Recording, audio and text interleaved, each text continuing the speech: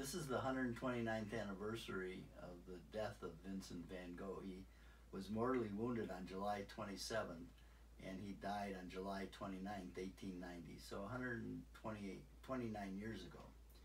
Killing Vincent is all about the death of Vincent van Gogh. The myth was that he committed suicide, and he was actually murdered. It was an honor killing.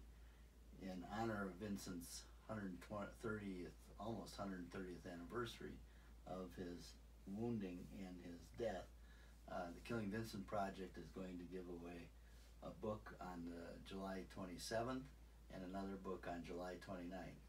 And below are the information and rules you have to do to be one of the lucky people. I hope you get it, and if you get it, I will personally sign it to you. Thank you.